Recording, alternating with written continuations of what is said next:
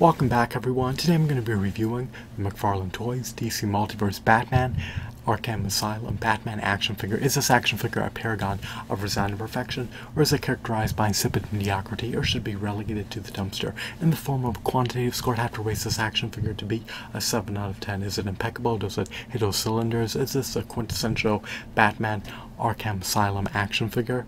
Well, let me just demystify the answer to that inquiry right here, right now. This action figure is meritorious, is stupendous, however it does not offer as much value as an $8 Toy Biz Marvel Legends action figure. I utilize the $8 Toy Biz Marvel Legends action figures as a benchmark for comparison of value. Those action figures, if you recollect, came bundled with a comic book and a Build-A-Figure piece for a meticulously detailed, robust, colossal, stupendously detailed behemoth of a 14 to 16 inch Build-A-Figure. In spite of this figure commanding a price point 250% more than an $8 Toy Biz Marvel Legends action figure or an $8 DC Universe Classics action figure, this action figure lacks a Build-A-Figure piece as well as a comic book. It's unfortunate, but it is what it is. I hope that you're not dismayed. What do these action figures redeem in qualities? Well, just like a Toy Biz Marvel Legends action figure, this action figure has latitude for dynamic posability. He's sporting 22 points of articulation, even though that's not on par with the articulation of a Toy Biz Marvel Legends action figure that has 32 to 40 points of articulation. It still provides substantial latitude for dynamic posability. This action figure of Batman emulates his video game counterpart.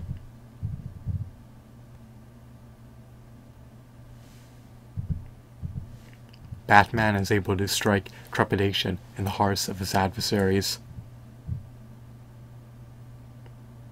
He has a solemn look. He's able to maintain his composure, and he looks like he's poised for battle. He looks like he's ready and raring to enter the fray and give his adversaries a much-needed trouncing. This action figure has a high-quality sculpt, high-quality paint applications, high-quality shadings, high-quality textures, and it comes with a myriad of accessories, such as 2 batarangs, a canister, and a grapnel launcher, as well as a base and an art card.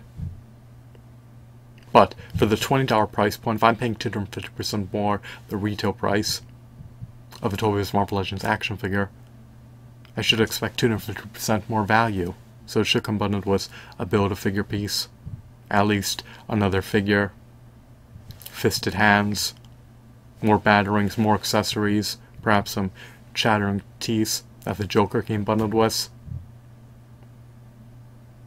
His accessories are not scant nor exiguous, but they should be plentiful.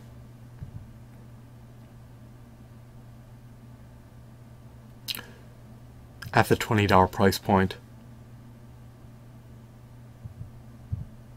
4 accessories in conjunction with a base and an art card is not enough, in my opinion, to vindicate, to warrant, to merit spending $20 plus tax on a Batman action figure that is nearly homogeneous to the $8 DC Universe Classics Batman action figures of the past. Now, of course, this one stands 7 inches tall, so he towers over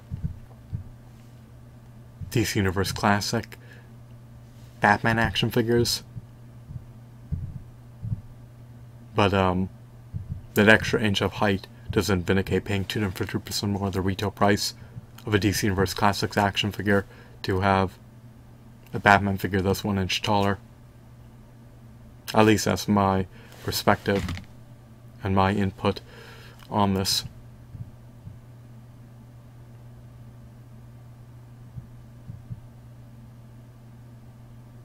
They could have added more points of articulation. They could have had finger joint articulation. articulated toes.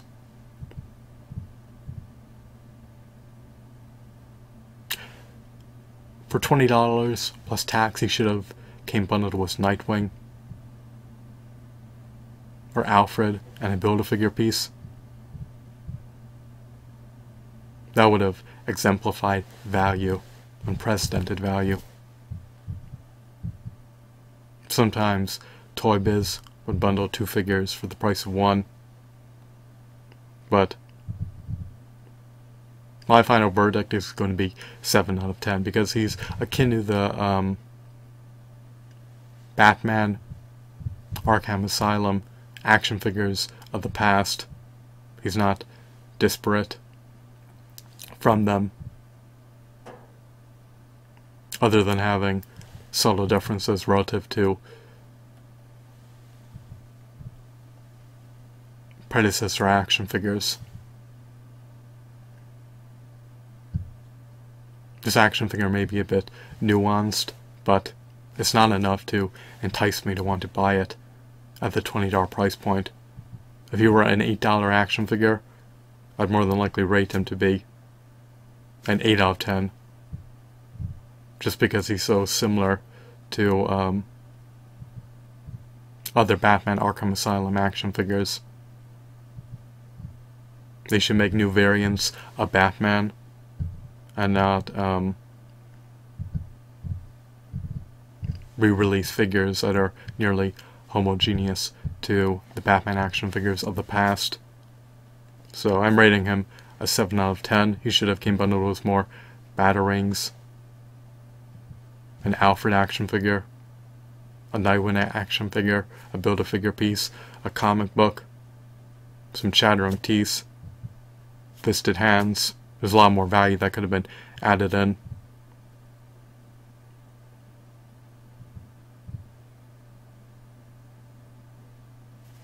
I hope that you found this video to be insightful and enthralling. I hope that you were regaled and bedazzled.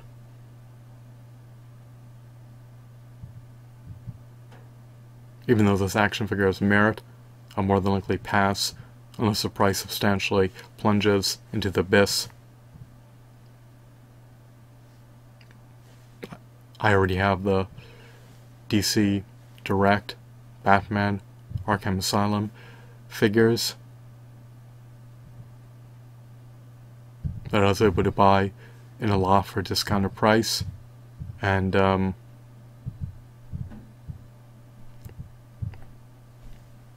there's no need for me to replace those.